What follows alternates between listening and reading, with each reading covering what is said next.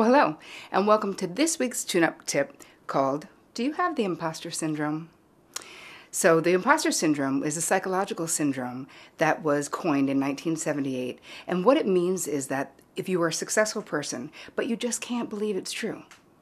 It's also called the fraud syndrome, where women in particular, especially back then, who were very successful, actually could not internalize their successes. About a year and a half ago, I had a major experience with having my own imposter syndrome moment, which I'll share with you right now.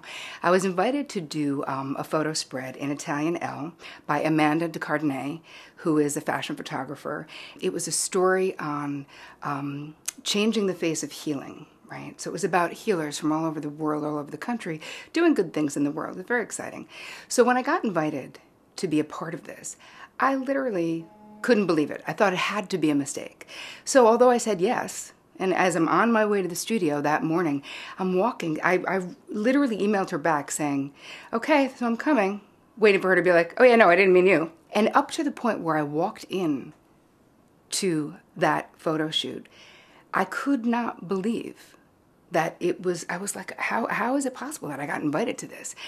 Just for those moments that I experienced that in my life, it was so stressful and so distressing.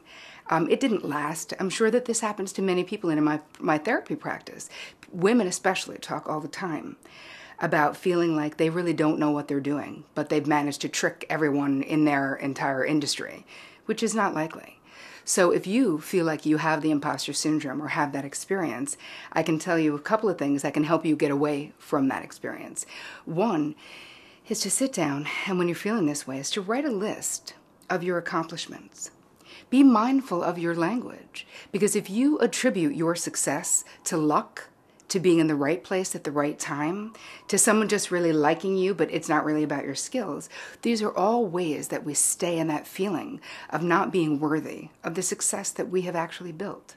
So I'm going to ask you to write a list of what are the things that you have accomplished in your career, in your life that you're proud of.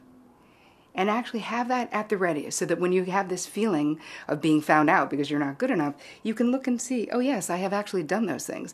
I had a therapist once who asked me, I would come in and always talk about how lucky I was in my careers as an agent and what are the other things that I've done. And she said, why do you keep saying you're lucky? Or do you think that you're a successful agent, you're running an agency because you're lucky? And then she said, do you work hard? And I was like, yes, I have always worked hard. And suddenly I realized it was like I was not owning my accomplishments because you don't want to threaten someone else. There's a lot of reasons we do that. But it's important for you to actually own what it is you've done in your life. So I would love to hear your thoughts about the imposter syndrome. So if you like this tip, please like it on Facebook and Twitter. And if you have a thought, please drop a comment on the blog. If you are not on my mailing list, please go over there and jump on there right now so we can stay in touch. I hope you have an amazing week.